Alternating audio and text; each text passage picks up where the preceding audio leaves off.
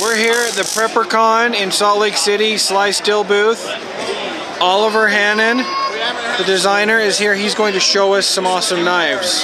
Hi Jeff, thanks for coming to PrepperCon and having an interest in our knives. We have several knife designs now. We started our company last year. We went to the SHOT and we introduced our Shark Tooth Tactical and our Shark Tooth Hunter. The Shark Tooth Tactical knife was named by Knives Illustrated magazine in their Best of SHOT article in the 2014 SHOT Show as Editor's Choice, and that was our first knife design. Since then we've created the Final Option blade, which is a small neck knife. That's this one right here. It's a very small knife, but it's a full tang knife, G10 grip scales. It has quite a bit of heft, and it's very concealable, but readily deployable. This knife can be worn as either a neck knife, or it can be optioned with it can be set up with the spring clip so that you can wear it on your belt as well. And it comes with all that, right? And it comes with all of that, right. All of our knives are made in the USA. They're made in Idaho Falls, Idaho. They're made by Tops USA, and they're made for us. These are all my knife designs, and they come individually serialized, and they come with a lifetime warranty. This one has G10 grip scales on it. We offer micarta and G10 grip scales. And then multiple colors, and then you've got blade options. Right, the Tactical comes either in a straight edge design, or in this model it's a serrated design. It comes black on black with G10 or linen micarta, or it comes tan and black or tan on brown with the brown linen micarta. Can I point out what I like about your serrated edge? Sure, go ahead. It has the sharp, the grind is the same throughout.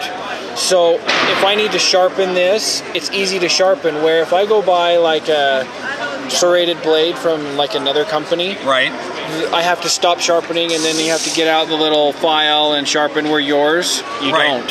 That's exactly right. Thanks for pointing that out, Jeff. The design is really nice because you sharpen this serration with a flat stone, just like you do any other flat edge. Yep. And so it will stay sharp for a very long time, and you don't have to resharpen the serrations at all. That's mainly why I avoid serrated blades, because they're a pain. Right, they are a pain. Another nice feature of this knife is the fact that the pommel has a pry bar on it, so you can actually use that as a pry tool or to break glass. It also has a lanyard hole, and the primary design of this knife is you want a knife to stay in your hand. If a knife isn't in your hand, it doesn't do you any good. You do that with any other knife and it's going to fall out of your hand. So you have complete use of your fingers while you're holding the knife. So if you were controlling a weapon and you had to reload or do anything else, you can reload and you still have control of your weapon and your knife at the same time. You don't have to put your knife down to use your hand. And we've just come out with a brand new knife design. We're really excited about this one. This is the SlySteel CUMA Lone Survivor, collaboration design between Johhny Tsai of the CUMA Survival School and myself. Johhny approached us and asked us if we would help him finish this knife design. This knife is really nice because it has a lot of features that make this knife unique among kukris. First of all, it has a very nice blade heavy kukri design. It has a top saw blade on top. Johhny wanted to have a bottle opener, and we have right and left spindle divots. We have dual lanyard holes for it, and some of the features about this knife are really nice because they offer multiple uses: chopping, or in brush clearing, it's very good. Chopping wood, you can get a lot of power out of that.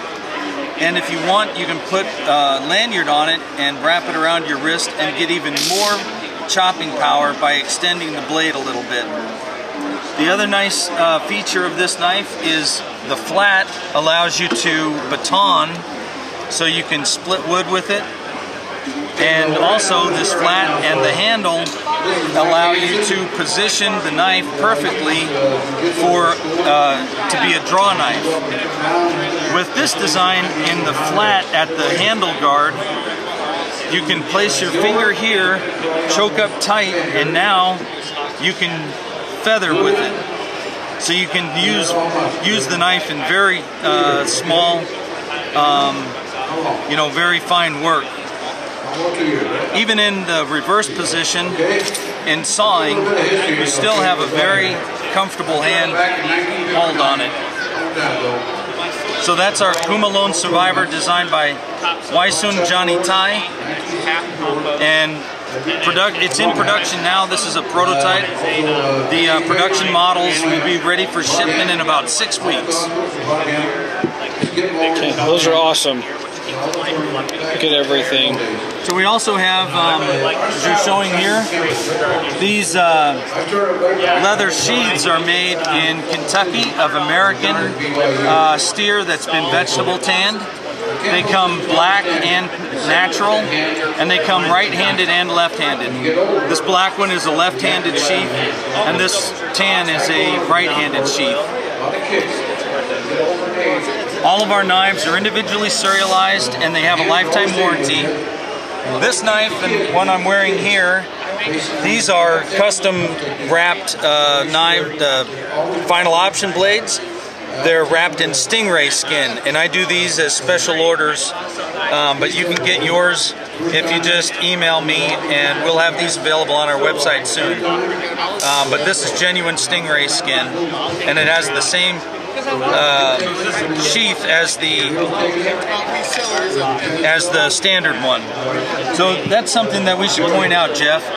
The design of this sheath is really unique. What we've done is we've created a knife that will stay in the sheath, so if you have to have your knife at the ready and you have it on your bag, it's not going to fall off because it has a nylon spring clip, and I've just lashed this one to it for some extra security, but the knife itself isn't going to come out. So if it's bowling around in your trunk, you go to grab your bag, your knife is still going to be there, and it doesn't have to be in your bag. It's readily accessible. And the reason why that's possible is that you can take this knife out of the sheath with a thumb push, but it snaps in tight and it stays. It also comes with the nylon spring clip, so it's not going to break. Another really nice feature about the Shark Tooth Hunter or the Shark Tooth Tactical, if you remove the grip scales from this and use a standard survival bracelet, you can create a spear just like this one. So I took a standard survival bracelet and I took the strands out, I took the grip scales off, and I lashed it to this shaft, and I created a spear. And this thing's been thrown around quite a bit, and it's very tight. It's very secure in there. I simply split the shaft and did a nice Japanese style wrap on it. And it was a standard 10 or 12 foot long survival bracelet that I used. Then you've reserved these strands for other things like snares or lashing your shelter together. And so now you have a spear, and you still have your strands for other things.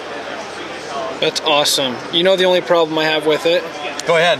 You took your #1 production knife and butchered it. I know. It should be in a display case. It will be. I'll That's cool though for a display. Yeah. That's cool. I like it though. that would be fun to go. Your son was saying you can use it for fishing also. Yeah, I think you could. You might want to have a barb on it or something to fish with, but I think if you wanted to, we actually had somebody at another show say that they actually bought one. They were gonna use it to kill some boars, some hogs, some feral hogs. They wanted to go do some hog hunting. So, well, but that's the Shark Tooth Hunter, the Shark Tooth Tactical, the the CUMA Lone Survivor, and the Final Option blade. Oh, and you are coming out with your new sheath. Yeah, that's right. This sheath is designed to carry both the either the Shark Tooth Hunter, or it fits the Shark Tooth Tactical equally as well. And you can take the acrylic insert out and turn it from right-handed to left-handed. It's MOLLE compatible so that you can lash it to your gear. It has some additional lashing straps, so you can even wear it as a belt sheath and lash it to your leg, or you could put it on a shoulder strap and use it as a shoulder rig as well. And it has an accessory pouch for your sharpener, or for a fire striker, or whatever else you might want, a signal mirror, that kind of thing, whatever else you might want in a very small survival package. This would make a great super emergency kit. And what steel are these all made out of? These are all made out of 1095. They're made out of USA steel, and they're heat treated. They're differentially heat treated, so the blade edge has a Rockwell hardness of about 58 to 59, and the rest of it retains the properties of the spring steel, which is about a 48, 49. So it won't break. No. So let me show you this knife. If you can get a close-up of this. This knife has been through this box at least a couple of dozen times, and you can see that this is a made in the USA ammo can, and it's not a fake ammo can. And this knife has not been resharpened. This was number 303 out of the package. Factory direct,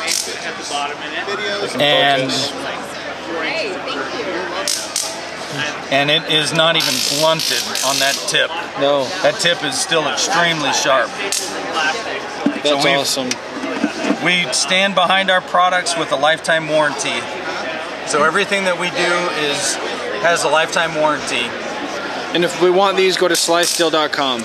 That's exactly right. Go to www.slysteel.com and like us on our Facebook page, and go look at all of our new products. You can order everything that you see here on our webpage, and we do have half a dozen new knives that we're developing for the fall of 2015. Okay. Well, I'm sure that we will post information about that as soon as we get it. Very good. Thanks, Jeff. Thank you. It was really nice seeing you again. It was nice that you came to PrepperCon.